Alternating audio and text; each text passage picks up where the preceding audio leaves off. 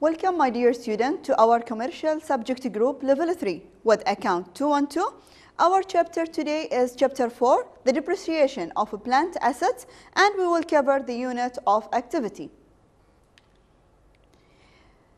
By the end of our lesson, you should be able, my dear student, to compute the depreciation expense by using unit of activity method, explain the depreciation for partial year and change in estimate. And finally, we will end with adjusted entry for depreciation expense. First, let's take an idea about the unit of activity or the production. Under the unit of activity method, the useful life expressed in the term of the total unit of the production or the use expected from the assets, rather than a time period.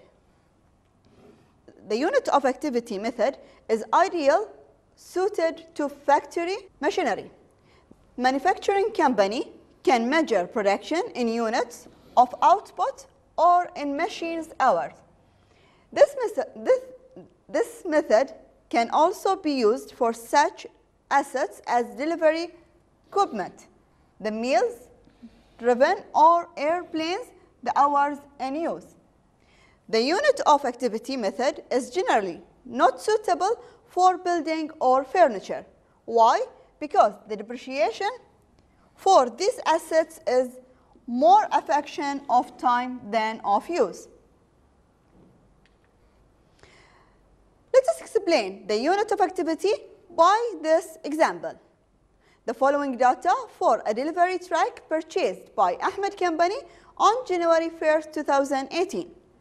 Here we have the cost price, the freight cost, the tax, and the estimated salvage value, estimated salvage life in years, and estimated useful life in meals, and also the distributed meals during the 5 years. What's required from you, my dear student? Firstly, compute the annual depreciation expense, accumulated depreciation, and the net book value for 5 years. The useful life under the unit of production or the unit of activity. Secondly, prepare the adjusted entry for year 2018. Let us try to answer this question. First step, I should find the cost. Here I have the cost price, I have the freight cost, and I have the cost, the tax. If I take all these 3 figures, I will find the cost with a total of 45,000. Then I should find the depreciation cost per unit. How can I get this? Cost, I should take the cost minus the salvage value over the total unit of production. My cost is 45,000 minus the salvage value that I have it on the question, which is 3,000, divided by the total unit of production, also I have it on the question. And I will get the depreciation cost per unit. The second step, my dear student, I should find the depreciation expense, and I will find it by applying this formula. The depreciation cost per unit multiply with the unit produced in the period. By applying this table, I can see on the first column, I should write the period. Then I should write the number of units, and they are given on the question. I have the number of units during the 5 years. Then I will multiply it with the depreciation cost per unit, the cost I find it before. When I take the number of units, multiply it with the cost of the depreciation cost per unit, I will get the depreciation expense. Then moving to the accumulated depreciation, for the first year I don't have depreciation expense before, so it will be the same for the first year.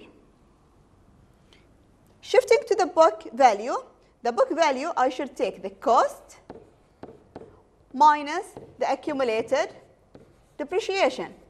My cost is 45,000 minus the accumulated depreciation for the first period, which is 12,600. I will get the book value with amount of 32,400. Moving to the second period with number of units, which is 25,000. Also, I will multiply it with the depreciation cost per unit, getting the depreciation expense with amount of 10,500. Moving to the accumulated depreciation, I should take the accumulated depreciation for the previous year, add it to the depreciation expense for the current year, and I will get the accumulated depreciation for this year. And I will continue like that for all the periods.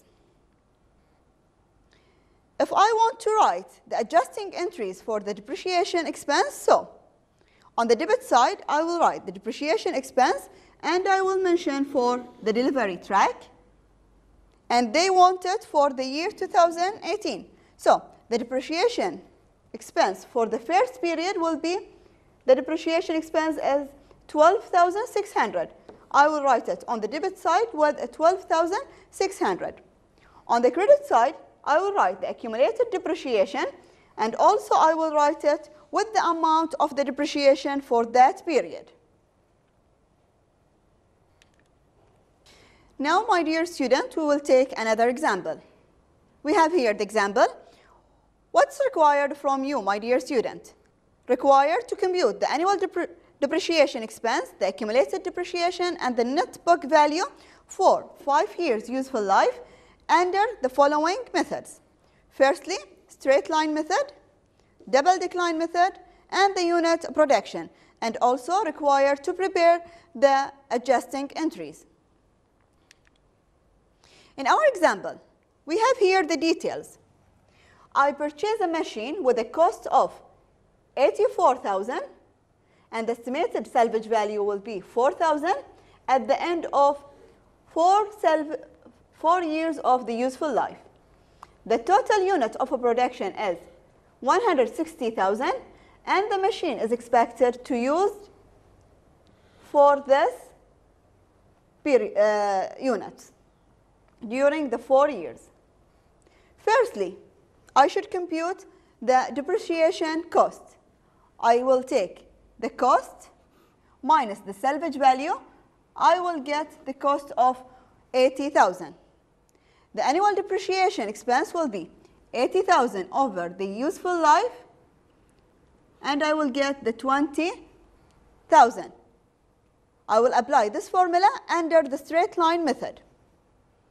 Then I will find the depreciation expense for each period by using our schedule. For the first period, the depreciation expense will be, the depreciation cost will be 80,000, and it will be fixed for all the period. The useful life for me, for the first period, I should notice the purchase was on September 30, 2018. It's not from the beginning of the years. So it's start from October until the December. From October until December, it can be 3 months. So I will take the rate for the useful life, multiply with the number of months, which is 3 over 12. 80,000 divided by 4, the useful life, multiply it by the time, which is 3 months over 12. I will get the depreciation expense of 5,000. Moving to the accumulated depreciation for the first period will be the same. Shifting to the book value, I should take the cost, which is 84,000 minus the accumulated depreciation for this year, which is 5,000. I will get the book value of 79,000. Shifting to the next period, my dear student, I will take the cost, the depreciation cost, I will divide it by the useful life, and I will get the depreciation expense of 20,000. To find the accumulated depreciation, I will take the previous accumulated depreciation plus the depreciation of this year, and I will get the accumulated depreciation for this year, and I will continue like that for the rest of period until I reach the last period. I will add more 1 year just to take the remaining period, which is 9 months. I will take the depreciation cost, 80,000, divided by the useful life, multiply it with the remaining period, which is 9 months. I will get the depreciation expense of 15,000. When I check the period, this is 1, 2, 3, and this is the 4th period. Now, we will move to write the adjusting entries. On the debit side, I will write the depreciation expense for the machine with amount of. They want it for the first period. So, the depreciation expense for me for the first period will be 5,000. I will write the 5,000 for the depreciation expense. Moving on the credit side with accumulated depreciation, also I will write the amount of the depreciation for that period, because that I take the 5,000. Here we have a note. The company would own the machine for 3 months of the first year. It has used the machine for September 30, 2018 to December 31, 2018. Second, we must be compute until 30 of September 2022, so it will be 9 months, and we explained it before in the schedule. Then, my dear student, we will move to the unit of activity or production. We will compute the annual depreciation expense for our example. On 30 of September 2018, Ahmed Company also purchased a machine with 84,000. The same example, we take it before. If I want to find the depreciation expense under this method, firstly, on the first step, I should find the depreciation cost per unit. And I will apply the formula that I explained before. The cost minus the salvage value over the total units of production. My cost will be 84,000 minus 4,000, the salvage value, over 160,000, the total unit of production. And I will get this, the amount of the cost per unit.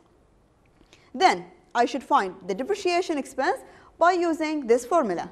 The depreciation cost per unit multiplied by the unit in each period. We will apply it by our schedule. For the first, I can skip the first period because they mention on 30 of September 2019. The period, it's not important for me. The important is the unit of production that I have it. So, on the first unit of production, the 60,000, I will multiply it with the depreciation cost per unit. I will get the depreciation expense with amount of 30,000. The accumulated depreciation for the first period will be equal, so it will be 30,000. Shifting to the book value, I should take the cost, which is 84,000 minus the accumulated depreciation for this period, which is 30,000. And I will get the book value of 54,400. And I will continue with the same manner for the remaining period. If I move to write the general journal for this transaction, I will write on the debit side the depreciation expense for the machine with amount of 30,000 for the first period. And the accumulated depreciation on the credit side also will be 30,000 because for the same period. Now, my dear student, you can take a look to compare between the depreciation method. In this schedule, we can see the different amount between the three methods of the depreciation expense: on the straight line method, on declining method, and finally on the unit of activity. By that, my dear student, we reach the end of our lesson.